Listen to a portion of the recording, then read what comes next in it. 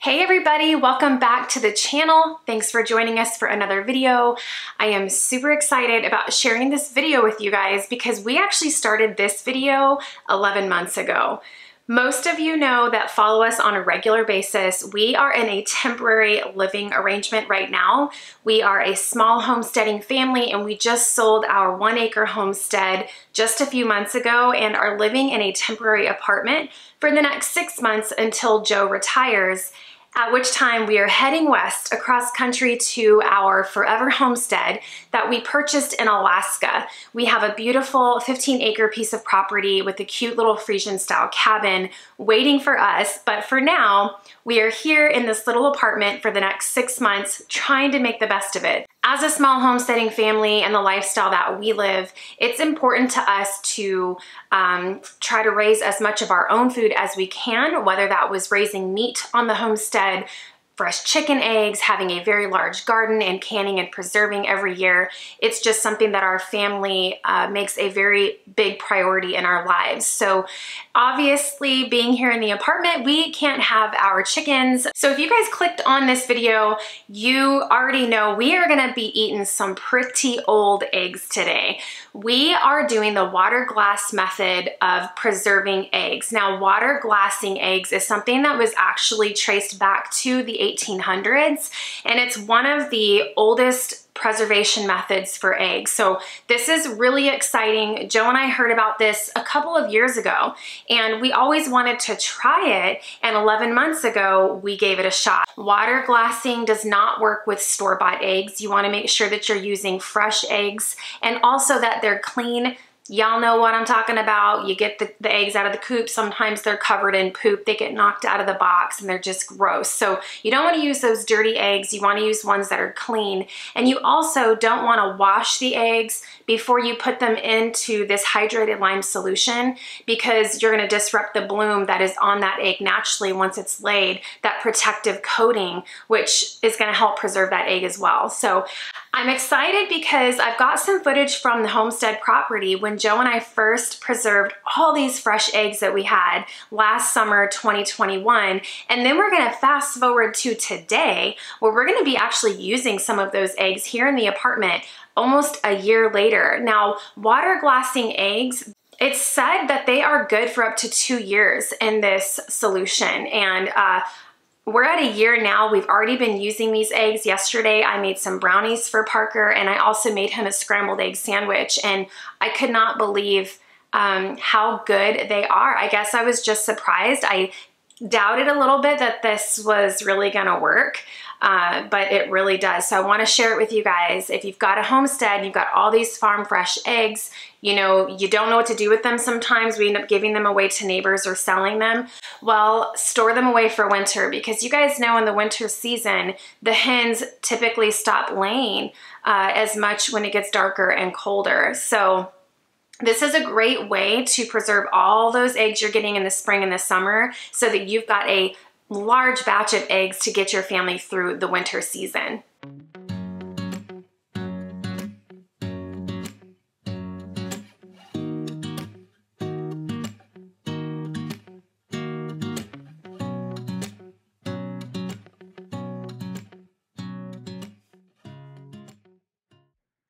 "11 months ago, we had a bunch of homestead fresh eggs that we wanted to preserve for the winter.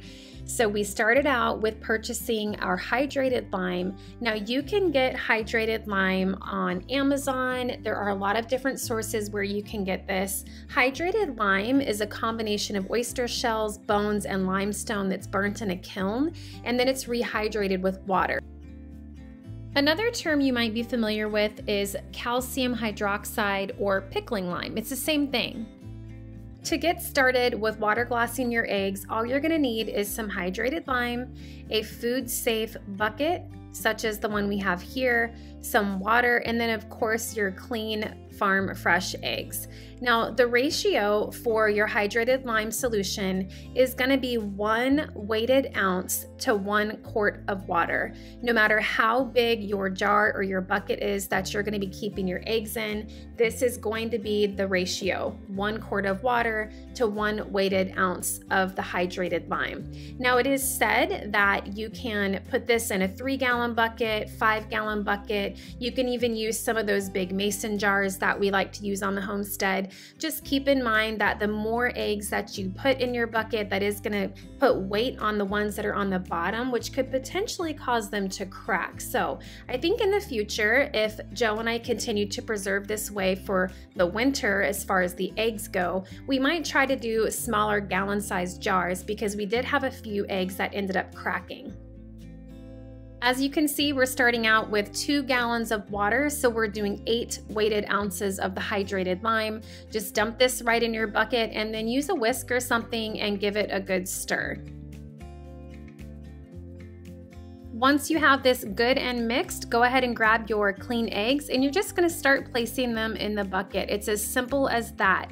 I would recommend using a slotted cheese spoon or something to put these eggs down in the solution, as the hydrated lime is not good for your skin. So in this case, do as I say, not as Joe is doing. Definitely use some type of slotted spoon to set them down under the solution.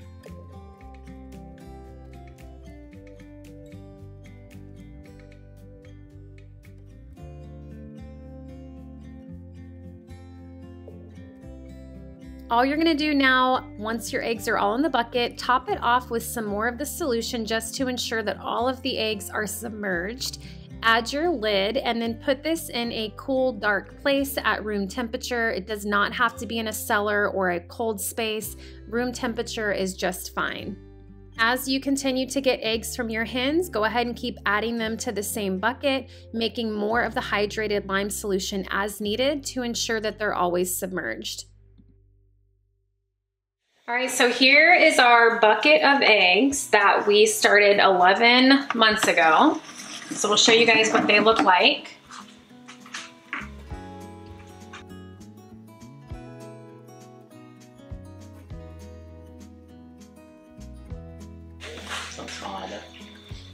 So it has a little bit of an odor to it, but I don't think that it's like a rotten egg odor. Do you, Joe? I think it's more of like the lime mixture. When we first opened this up about a week ago here in the apartment, we did have a couple floaters inside the bucket.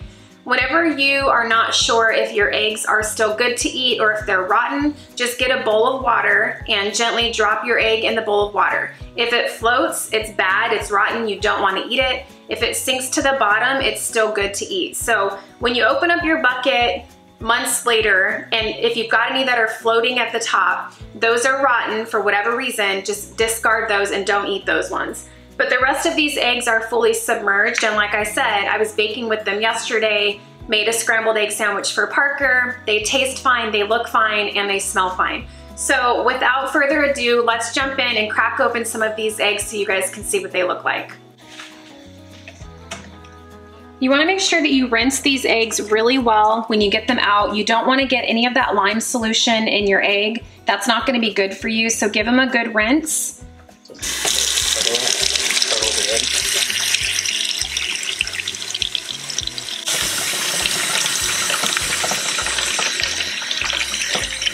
So we have a pot of boiling water over here. We're going to show you guys what these eggs look like if you want to boil them. We're also gonna fry an egg over here, and then we're gonna scramble some eggs over here. So a little bit of everything to show you the consistency and what these lime preserved eggs look like months later. So this hydrated lime solution, it's made to seal concrete. That's what this is for. So that's how these eggs are preserved. It seals the shell of the egg. So the eggshell itself is not porous anymore after it's been sitting inside of this lime solution. So just a little trick with the eggs that you want to boil.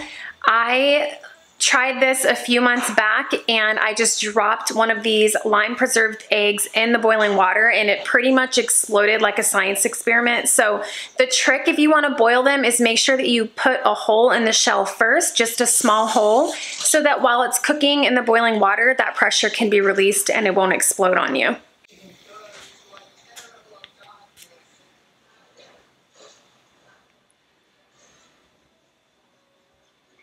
So just a little tiny hole like that will do just fine if you're planning on boiling the eggs.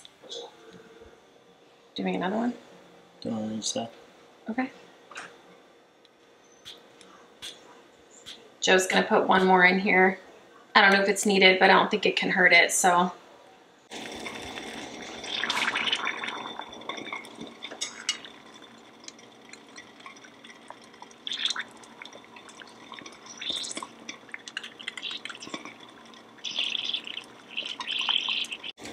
All right, so we'll let those cook for a little bit. We'll come back in a few minutes and check on those. It's like a science experiment. Yeah. Homeschool science. Yep, with eggs. All right, so you'll notice with these lime preserved eggs, the white of the egg is super runny compared to a fresh egg. The yolk should still stay together fairly well, but the white is definitely more runny, as you can tell. It's perfectly safe and good to eat like this. There's nothing wrong with it. All right, so what Parker's gonna demonstrate for us is a farm fresh egg. This is not been preserved in lime. This is straight off the homestead, compared to the lime preserved egg, to show you the difference in the texture with the whites of the egg. Like I said, science experiment. All right, buddy, go ahead, crack it open on the plate. Come down closer to the plate. There you go. All right. This orange part's bigger and fatter than that one. Yeah, so as you can see, the total difference, you have a lot more thickness on the farm fresh egg than you do with the preserved egg. But I'll tell you guys, the taste is exactly the same. They smell exactly the same. But just to show you the consistency and how different they look. And I know somebody probably has this question, but yes, you can lime preserve fertilized eggs just the same as non-fertilized eggs.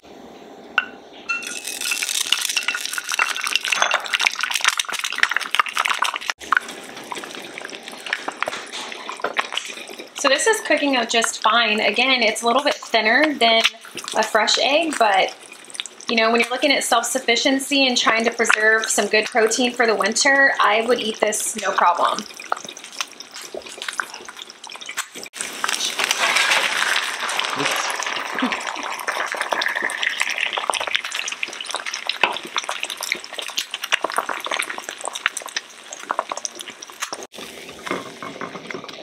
That looks perfectly fine.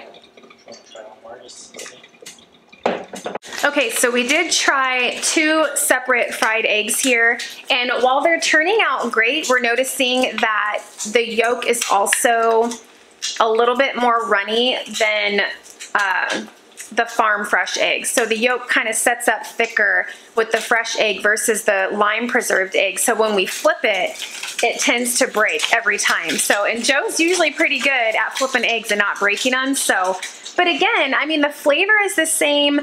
The texture is the same. You're just not gonna, you know, unless you wanna do like sunny side up maybe, but we are finding that the yolk tends to break when we flip it. All right, so here is the fresh egg. Joe just fried this one. These are the preserved eggs that we pulled out of the bucket today. And as you can see, the texture is pretty much the same. Parker accidentally broke the yolk on the fresh egg, but still, I mean, you can fry up these eggs just fine. So now let's give them a taste. All right, I'm gonna put a little salt and pepper. All right, which one should I try first? It smells like an egg.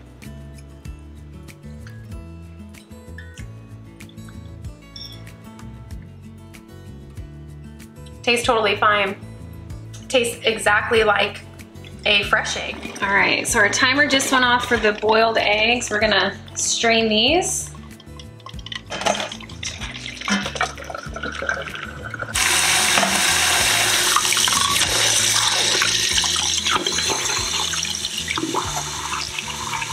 All right, so I'm gonna let those boiled eggs cool in submerged cold water. That's what I always do when I boil eggs, and it helps them to peel really well, even farm fresh eggs.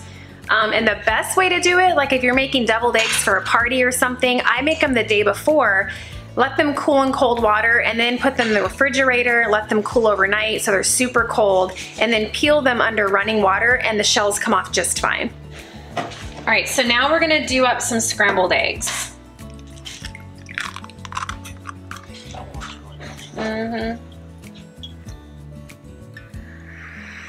Smell anything? No?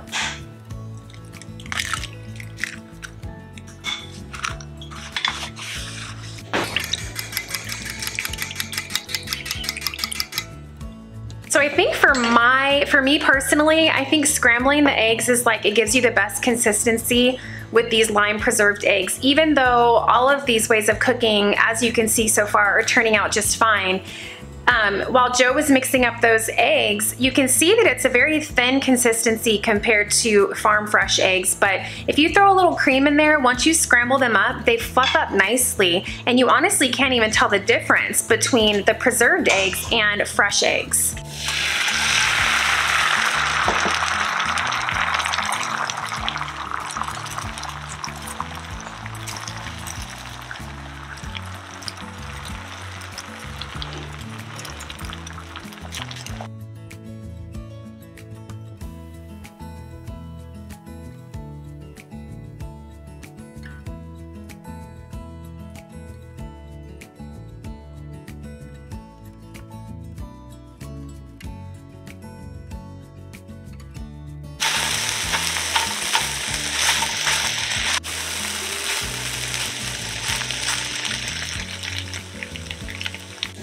Yeah.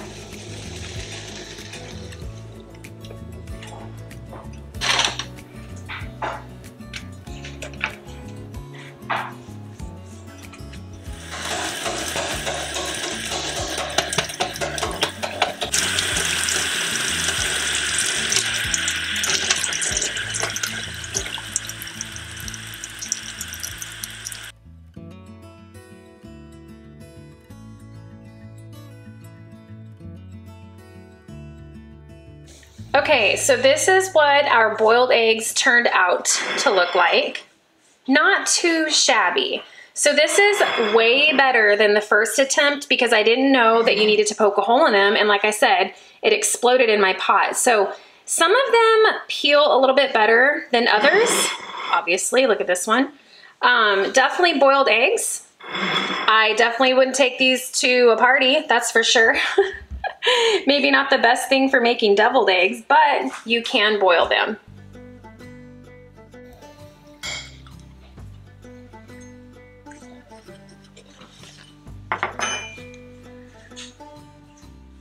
Not bad.